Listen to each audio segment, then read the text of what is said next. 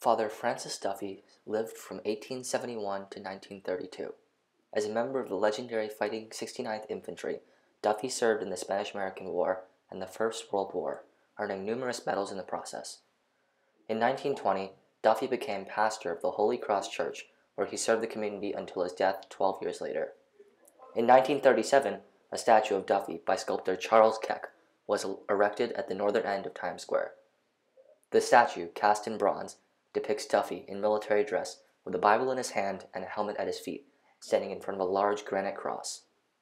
Duffy's name, rank, and commendations are inscribed on the cross, as well as the words, "A life of service for God and country." Even today, the statue of the local hero attracts millions of visitors every year.